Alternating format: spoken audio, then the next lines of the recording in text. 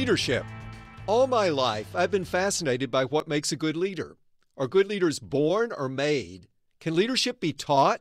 How do leaders lead if people don't trust to even listen? I grew up in Arkansas. Now I live and work in the innovation heartland of Northern California. During these past years of constant crisis, I've thought more deeply about leadership and what it takes to lead people, especially when trust is in limited supply.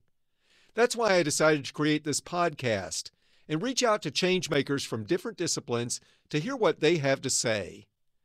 As the host of this show, the most important things I can do are two things I learned in medical school: to ask good questions and then listen. Hello, I'm Lloyd Minor, Dean of the Stanford School of Medicine, and welcome back to the Minor Consult. It's my privilege to welcome this week's guest, psychiatrist and neuroscientist Dr. Thomas Insel, former director of the National Institute of Mental Health. Since stepping down from that role in 2015, he's led the mental health team at Verily, co-founded a Silicon Valley startup, MindStrong Health, to address mental illness, and recently helped launch Humanist Care, a therapeutic online community for recovery. Earlier this year, he published his book, Healing: Our Path from Mental Illness to Mental Health, which explores the mental health crisis in the United States and what can be done about it. Thank you so much for joining me, Tom. Lloyd, a real pleasure to be here. I'm so glad we could do this. Great. So, Tom, your path to medicine began earlier than most. You'd completed most of the pre-medical requirements by the age of 17, but then you took a detour to travel the world. What made you decide to do that, and what lessons from your travels as a teenager have informed your career?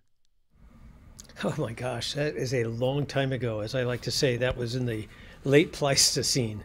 I was way too young to go to medical school. I don't think I was shaving yet, so I was not ready to actually start thinking about wearing a white coat and seeing patients. So I needed to broaden myself. I had already gone through college. I knew that I had a lot of interests and a lot of ambition, but I knew I wasn't ready to take on a medical school curriculum. So I found a bunch of different volunteer roles in hospitals and clinics, one in Hong Kong, one in India, a couple of other opportunities, and I decided to just travel and get a sense of what the rest of the world looked like. This was during the Vietnam War, so I was too young to be drafted. So I had this opportunity to actually be able to do something without being attached to a university, because at that time you'd get drafted if you weren't, and you might even be drafted if you were. So it was a great experience, though, in that I did get a real sense of what poverty looked like.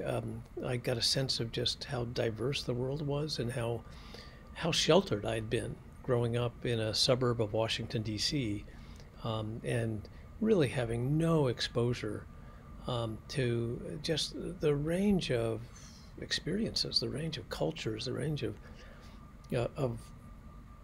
ways of living that I began to see, particularly in rural India, in Bihar, one of the poorest areas of India, where they were living not in a way that wasn't really much different than they would have been several hundred years ago, even thousands of years ago. So part of that, by the way, Lloyd, was I wasn't sure I actually wanted to go to medical school, and that experience of working in a hospital, holding a flashlight through complicated surgeries where 30 or 40% of our patients died on the table. We lost people to neonatal sepsis because they would, the way you clot the umbilical cord during birth was to use cow dung. And so losing lots of babies and lots of kids to snake bites and things like that, it was, God, I learned so much, and it was such a deepening experience. By the time I was 18, I felt like I had quite an education. Indeed. And when you did begin your training as a physician and a scientist, you chose to focus on the human mind, both through research in neurobiology and through clinical psychiatry. As a fellow physician scientist, I'm interested to learn what first attracted you to study the brain through the lenses of biology and human behavior, and what made you decide to devote your career to this work? Well, I got exposed to some fantastic teachers early on. There was this guy at MIT, Wally Nauda, who was iconic at the time. I don't think anybody remembers him, but he was a brilliant, brilliant teacher who took the somewhat, I don't know, you could say technical field of neuroanatomy and made it utterly fascinating. He just like lit it up in a way that no one had ever done for me. So I became really interested in neuroscience, partly because of Dr. Nauda. And I wasn't even at MIT, but he had taught a night course, a 3-hour lecture that he did, which was mesmerizing. It was just like a mini series. It was phenomenal. And then later on, having that same kind of an experience with Norm Geschwin, who was professor of neurology, and who was very interested in kind of what we then called behavioral neurology, this kind of area of studying aphasias and apraxias and odd syndromes that are due to cortical lesions. And between those two teachers, I just got completely mesmerized by really not just by the mind, but by the cortex, and trying to understand how does the brain how do the brain and mind talk to each other, and how does all that happen? And frankly, I wasn't a great student. I was actually a mediocre student. I never could actually make it through all of Harrison's. I didn't memorize the book the way that most people did to do really well as a medical student, but I love the neuroscience part, and that part, neurology and psychiatry, and I didn't really separate them. To me, they were one subject. That really was where I became passionate. That's great. The National Institute of Mental Health had many accomplishments during your 13-year tenure as the director and leader, and that includes establishing autism as a major area of focus and funding some of the first large genotyping and sequencing efforts to identify genes that put an individual at risk for mental illness, to name just two of the many accomplishments. What are you most proud of from your tenure as director? Well, those things you just mentioned were not just NIMH. Lots of institutes were doing large-scale genotyping efforts. And, what all of us did at the NIH, we had 27 directors, so I had lots of colleagues. And all of us kind of go where there's the most traction scientifically. You go for the most recent technical breakthroughs that let you answer questions in new ways. And so for me, I think part of it was that opportunity. More than that, I think, what I'm most proud of really is probably the people I was able to bring on board in the time I was there. Incredibly talented group of people. The NIH doesn't pay that much. The work is sometimes really difficult and kind of, it's not as glamorous, and it certainly isn't as appreciated as the work that happens in lots of other academic environments. But the people who do it are spectacular, and they're really committed, and they're really there for a mission. And so finding those people and supporting them and helping them to succeed, that's the thing I'm most proud of. And I still think most of them are there doing great stuff, even though I'm long gone. You spoke about how oftentimes we shift our emphasis in science and medicine based upon emerging technologies, based upon new opportunities. And one of the shifts that occurred at NIMH during your tenure as director was a shift from a focus that was principally on behavioral research to a focus that was more geared towards neuroscience and genetics. This was certainly a shift for the NIMH. And can you talk about that change and what was your thinking behind it, and how was it received by the broader community? Oh, yeah. Actually, I can't really take either credit or blame for that, because it really happened before I got there. It was my predecessor, Steve Hyman, who took all the hits. I like to give him the credit, but he took the NIMH from an institute that had been largely funding a small group of senior psychiatrists to do clinical trials that were comparing Coke and Pepsi. I'm being a little cynical, but it wasn't a great period, I think, for the institute. And he changed it to say, no, we need other people. We need people who have scientific training. We need people who have a deep understanding of how to do hard experiments, and that included people who came from neuroscience, people who came from genetics, but also cognitive scientists and behavioral scientists who were doing, at that point, far more rigorous work than what had happened in the previous generation. It was unpopular. It's always unpopular when you move funding from Team A to Team B. But what Steve and I did, and I think it's continued since then, is to find the next generation of really talented scientists who brought in different sorts of skills. And even within genetics, I mean, both of us, but me in particular, I think we pissed off a lot of the people in psychiatric genetics because I kept saying, look, this is really hard to do. Let's start with the people who've actually solved a similar problem for diabetes or for Crohn's disease or for asthma, or maybe for breast cancer. They've actually figured out how to do this and they've succeeded. Our team has never figured out any of this and they haven't succeeded. Why not bring in the people who actually know how to do this and get them to work on our problem instead of hoping that the same people who hadn't really been able to succeed would finally figure it out by reading those people's papers. So we did that. Both Steve did it to some extent. I think I did it a little bit more, and it was remarkably successful. What we've taken, both of us took a lot of flack, and you do that when you're a director who's leading instead of following, if you're trying to move the field in a new direction, and you know that as dean, you always get more credit and more blame than you deserve. And it's that way when you're an institute director. What I think is where I got a lot of heat, mostly later, was from people who felt we weren't putting enough into clinical trials, and where it wasn't behavioral research per se. I'm a behavioral scientist. That was my background. I actually pushed the whole field of social neuroscience as an aspect of behavioral neuroscience. So I think that continued to prosper during those years. But the world of doing clinical trials on drug A versus drug B without really any understanding of the mechanism of either drug just didn't seem to me to be a great investment. And so we moved to what was called experimental medicine. And we asked people, if you're going to come into the NIMH to do clinical research, a clinical trial anyway, here's an idea. Start with a mechanism. Start with something that you think is the way this treatment works, because if you don't do that, then negative results aren't helpful. So show us how you're going to learn from negative results, because otherwise all we're doing is biasing you to get something you can publish that's positive and will never be replicated. So we did turn off a lot of people who were doing the same kind of clinical trials they'd always done.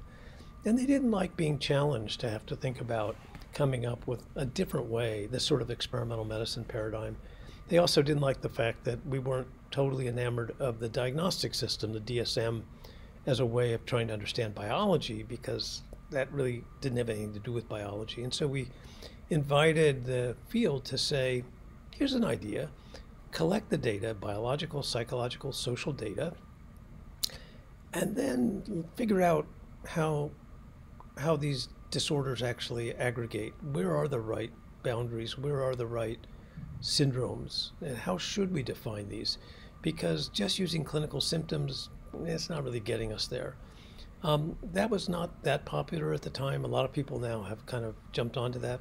Still a work in progress, though, and I don't think we've proven out that approach as yet really paid out either. We still have to figure this out. Absolutely. In your new book, which I highly recommend to all those who are listening, I learned tremendously from it, and it's brilliantly written, and the stories that you incorporate are so informative. And you wrote very eloquently about the disconnect we're seeing in this country between the progress scientists are making in understanding the biology of mental illness and the growing number of Americans suffering from mental health conditions, and oftentimes the devastating and social and personal impacts of those conditions. And again, a number of stories in that book are so powerful in showing those effects. So can you talk about why we're experiencing this disconnect? Yeah, it's really the reason for the book, is I couldn't figure out how, with so much progress in science and having really good treatments, some of them medical, some of them psychological, some of them more rehabilitative, but they work. and having more people in treatment than ever before, like, why were the results so bad at a public health level? Why was suicide up 30%? Why were more people incarcerated and unemployed? Why were all the public health numbers going in the wrong direction when all the science was going in the right direction? And I really struggled with that, and it took me 2 or 3 years in writing this book, talking to a lot of people, visiting a lot of places, both in the US and Europe and elsewhere, to try to answer that question. And what I came around to was, I guess the simplest way to say this is, the problem may be medical, but the solutions are more than medical. That we're not bending the curve on a public health sense because the solutions that we need are not currently part of our healthcare system. I had conflated, or I'd confused, mental health and mental health care. And now I have this sense that mental health care as we know it today, that, you know, the medicines and the psychotherapies, those are very important, but they account for only a small percentage of our outcomes. That if we want to get better outcomes, reducing suicide, improving the rate of employment, improving recovery, we have to focus on what I call the 3 Ps: people, place, and purpose. We have to give people social support. They have to have housing. They have to have a safe environment in which to recover, and they have to have a reason to recover. Those 3 things are things that we do brilliantly in the world of psychosocial supports. There are clubhouses and ACT teams and supported employment, supportive housing, all that stuff that works brilliantly, but we don't pay for it with healthcare dollars. And so where we've failed is we've limited healthcare to a very kind of narrow medical model, which I think works brilliantly in infectious disease and probably in cardiovascular medicine and lots of other places. In behavioral health, it doesn't work. It doesn't. It works to a limited extent, but it's not nearly enough. We have to do the medical model plus this recovery model, which provides the people, place, and purpose to be able to really bend the curve. One of the things you talk about in your description of the current situation in America is that when there was a move towards deinstitutionalization and more towards caring for people with mental illness, with issues related to mental health, when there was a move away from institutions, there was not, in fact, quite the opposite. There was also a move to limit the community resources in mental health. And you describe your work in a community mental health center and how meaningful it was, and then how we've really shrunk in the country the number of community mental health centers and then the devastating consequences that has had.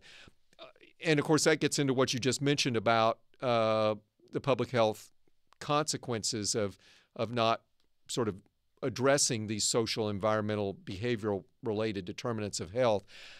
How are we going to turn that around in our country? And where are you optimistic that changes are occurring? Well, we can't turn it around. We absolutely can. I mean, people ask me, where do we do mental health really well? I usually say 1975, right? Yeah. Because we used to do this far better than we do today. We weren't great, by the way. We didn't, I wouldn't say that we did everything right back then, but we were accountable. We had continuity. We had capacity. We had a lot of stuff that today we lack. You know, when I started off, which was in the mid-70s, the idea of incarcerating people with serious mental illness would have been unimaginable. The idea of allowing people to become homeless, it just, like the things we do today and we kind of find acceptable were just truly beyond the pale in the mid-70s, because we were so committed to making sure patients got reasonable care in the community, and all that is gone for the most part. And today, and as everyone knows, the criminal justice system has become the de facto mental health care system. There are 10 times more people who are incarcerated with serious mental illness than hospitalized right now in our public system. That's outrageous. That's just completely unacceptable. But I'm hopeful because we know what to do. And it's the stuff that we used to do. There are these ACT teams, the assertive community treatment teams. There are clubhouses. We know how to give people the kind of housing and the kind of job training that they crave and that they will recover with. The problem is we're not supporting that. So I've just launched yet another startup, Lloyd, another Great. one. I can't seem to stop doing this. But I had this idea that if we take all of those pieces and we glue them together and we create a kind of safety net. Remember that term, safety net? Sure. But this is a safety net for people with serious mental illness. And we provide the connective tissue because there already are people doing, in some parts of the country, great work with ACT teams and great work with clubhouses, but they're not connected. And they don't connect to the medical system at all, which is a huge problem because most of these people with serious mental illness, they die 20 years early of COPD and diabetes and a bunch of common chronic medical problems that we're not managing well. So we need to give them really good health care as well. We can do that. And we think we can do that and actually save the healthcare system an enormous amount of money. Vana Health is a new startup. It's just launching. It's still basically in stealth, but I just told you about it. And the idea for Vana is to say, hey, let's go out and create that connective tissue. If some of the pieces aren't there, we can build them. We know that by using digital tools and helping people with coaches to connect to each other and to connect to services, we can get much better engagement. Let's put all that into play, and let's do it for some of the most expensive, high-intensity patients that are out there who are not engaged in care until they get into a crisis and end up in the ER, end up in hospital, which are the most expensive and most intensive services. Not good for anybody. We can do this much better by moving upstream, providing the psychosocial supports, wrapping people in all of those things with peers who actually look and talk and like them and have the same experiences, and giving those peers the kind of backup they need. We know we can do this. And so I'm very optimistic. If we can prove this out and create a kind of public-private partnership ultimately to do this at scale, I think we can really change the narrative, and we can make sure that people with serious mental illness actually do recover. We know they can recover. With the right care, we know they will recover. One of the most concerning consequences of the pandemic has been the deepening of the mental health crisis in our country, particularly with increases in depression and anxiety for young people. So could you talk to us about what you're seeing there and what solutions we can implement in real time to counteract these effects? Yeah, so there's a lot going on with the pandemic, and it's clear that, especially for young people, just Lloyd, one quick factoid. For if you look at COVID deaths, for people under the age of 30, we've had, as of today, 7,160 deaths. I think that's the current number. Deaths of despair, suicide and overdoses in the same age group at the same time period, about 90,000 deaths. So there's no question that the mental health consequences of this have been devastating. This was a problem that existed before, but it's been hugely accelerated. That 90,000 number is probably double where we were 4 or 5 years ago. Big problem, big issue. What do we do? What can we do? I'll tell you what we've done or what we're planning to do in California, because I think it's a model for the nation. The governor, with backing from the Assembly, has put a $4.4 billion commitment into child and youth mental health or behavioral health. And the idea has about 10 moving parts to it, but a major concept of it is to move upstream, to think about prevention, to make schools the center of gravity for both early prevention and early detection, and even connecting to care, providing telehealth for primary care to have child psychiatry backup in real time, and creating a whole network of services, including some that are online, to allow families to navigate the system, which right now is very fragmented. Nobody can get to the care they want. All of that is fixable. So we're making a huge commitment to that in this state. I don't know if we would have done it without the pandemic, but there's no question that the need is there. And I hope that other states can look at what California is doing. They probably can't afford to do it at the same scale, but they can take pieces of this and put it into play. One part of it that we feel really strongly about in California is that we're going to need a new workforce. And so we're talking about many, many thousands of people who can be trained up. They may not look like our normal credentialed professional workforce, but they're people who will represent the diversity, both of geography and culture and ethnicity, of this very diverse state. They'll come from those communities and they'll work in the school system, or hopefully with the school system in some way, to be able to provide the kind of support that kids and families need and just haven't been able to get. One of the changes that the pandemic has driven is much more adoption of telehealth in healthcare delivery. And certainly that's probably been most profound in behavioral health and in psychiatry. One of the themes of the startups that you've mentioned and that are doing such exciting work and you've been involved with has been the application and incorporation of digital health technologies into a suite of services related to mental health. Can you, in your crystal ball, where do you see this going? What are digital health tools useful for? Where are their limitations, and how does this fit into the broader picture of telehealth and its change in the behavioral health landscape? Yeah, those are great questions. We may need another podcast to, Sure. to do them justice. But let me just quickly unpack the way I see it now. First of all, I'd say that mental health is going to be transformed more by digital tools than any other part of medicine. What do we do? I mean, mental health is largely communication. It's talking and listening and observing. You can do all that remotely, and you can do it really well. Maybe in some cases, you can even do it better because you can record and you can get natural language processing engines to actually capture a lot of what's going on in a way that's more objective. So I think there's a huge, huge promise here. That said, there's also a huge investment. I don't think we've gotten very far in terms of transforming the field. We will, but we're not there. I talk about a 5-act play, and we're in Act 1. Mm-hmm. Act 1 is about giving people access.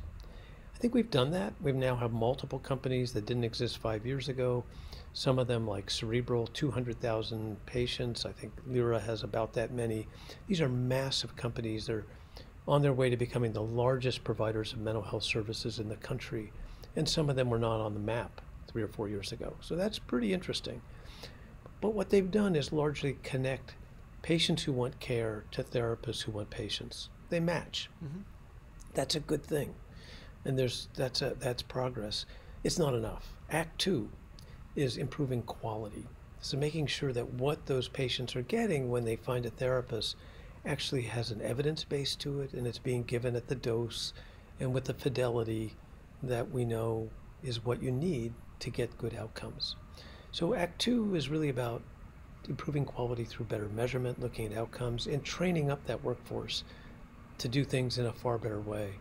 Act 3 is going to be integrating all that with the healthcare system, because right now none of that happens. And then Act 4 and Act 5, we have to really get to the hard problem, which I talked about with Vana Health, which is how do we actually deal with those people who aren't engaged in healthcare? How do we engage those who aren't looking for this, but who need it the most really high utilizers who end up just getting into the healthcare system when they're in crisis.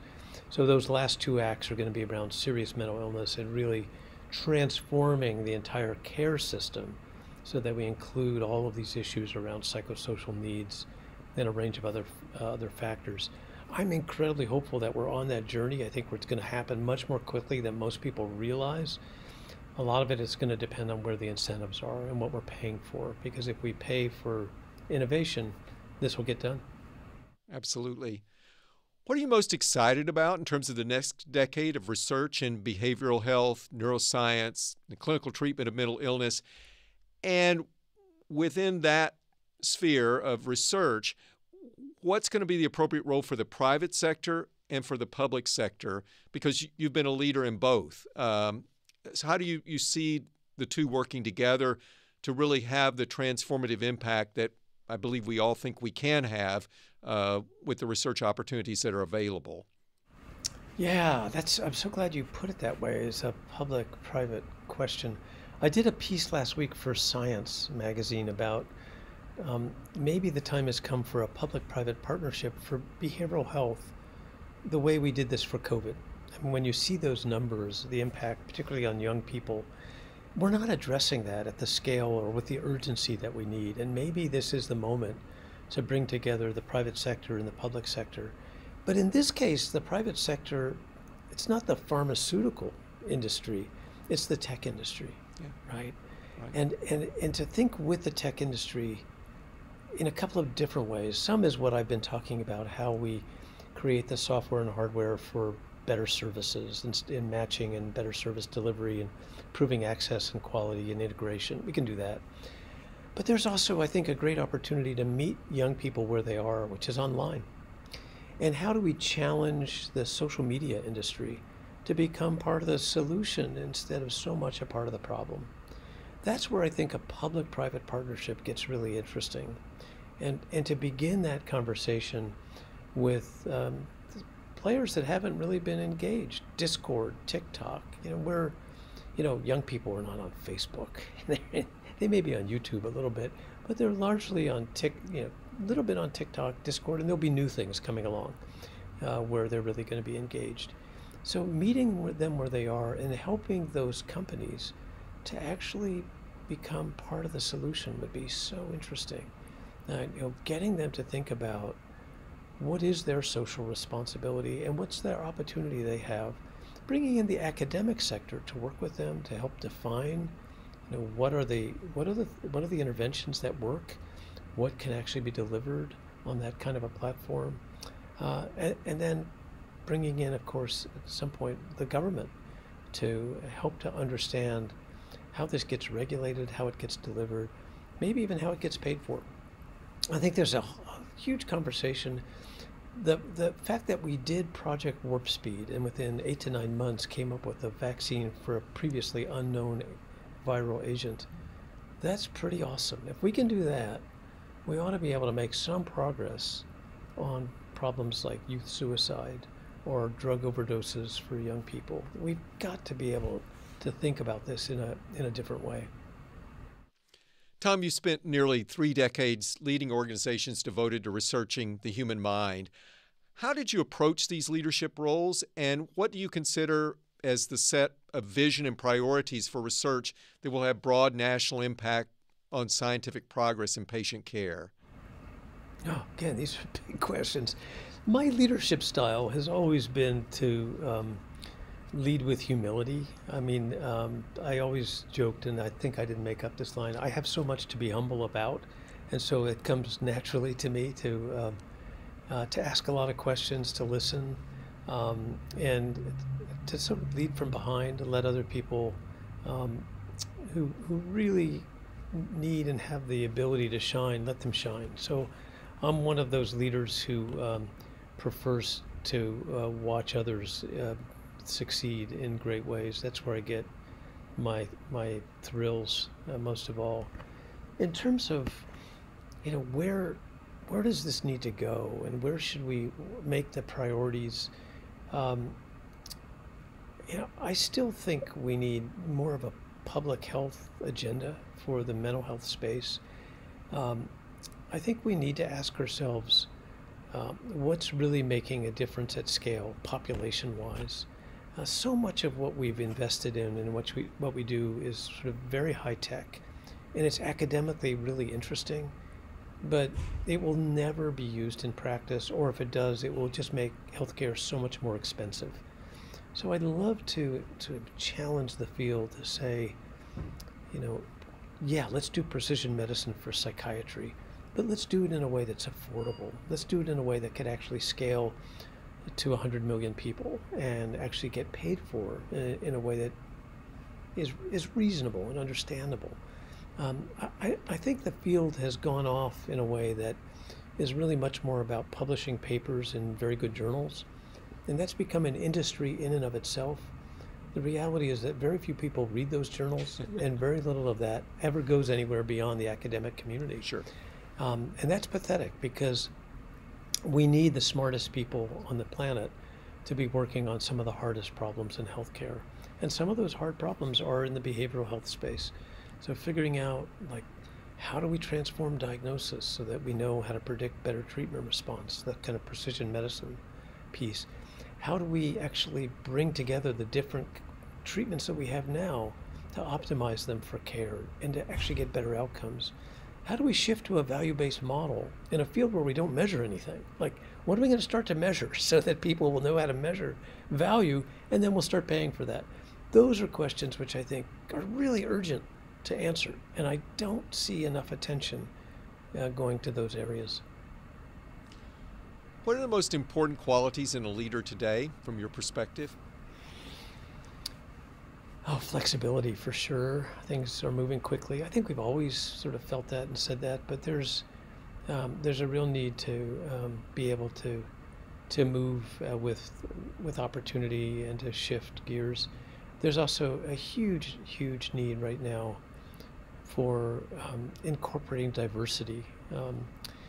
This was a big topic at NIH when I was there 10 years ago, and there were a lot of people who would sort of thought about diversity as kind of, hitting some quota, or diversity is something you do because, it's the right thing to do. That's nonsense. I mean, I think you need a diverse group of people on your team because you want to succeed. You can't succeed with only one point of view. You need to hear from people who have very different life experiences. And I'm not just talking about race or ethnicity or age, but just a range of different life experiences so that you can get a sense of what actually is going to work. We know this in the tech industry. We're really good. We're really good at user experience. We bring in everybody we need to hear from before we are ready to launch a product. We call that UX. We don't do that in healthcare. In healthcare, we haven't learned to start with the consumer, start with the user, learn from people what it is they want to buy, what it is they need, and then you can actually be more likely to get to move that public health needle.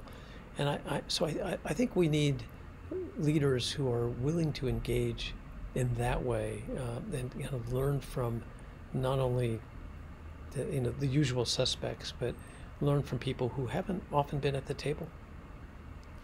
And a final question, Tom. What gives you hope for the future? Well, I'm always hopeful. I just think there's every reason to pull your hair out. If I had hair, I would do that. I don't have enough to pull out anymore.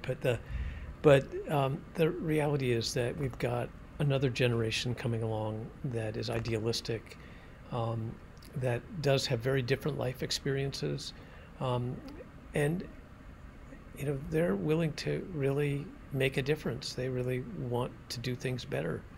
And so I always look to young colleagues. That's one of the fun things about working in the tech world is everybody is younger than my children. So I mostly work with people who are 40 years younger than me. And that is, that's a way to remain hopeful because they carry that. You could say that they're innocent and naive, and maybe to some extent that's true, but we need that too. We need people who still think that they can make big changes if we are going to make big changes. And I actually am a huge proponent of innovation for healthcare. I think what we now need to talk about more is innovation for health, and that's the piece that I guess I'm pushing on most of all these days. Great. Very well stated. Tom, thank you so much. And thank you for listening to the Minor Consult with me, Stanford School of Medicine Dean Lloyd Minor. I hope you enjoyed today's insightful discussion with neuroscientist, psychiatrist, and entrepreneur, Dr. Thomas Insel.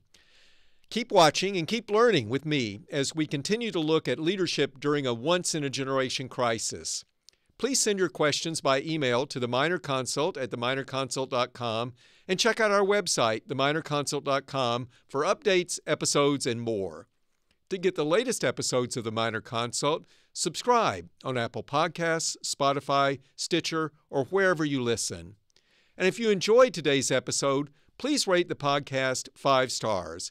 Your feedback helps make this podcast happen. Thank you so much for joining me today. I look forward to our next episode. Until then, stay safe, stay well, and be kind.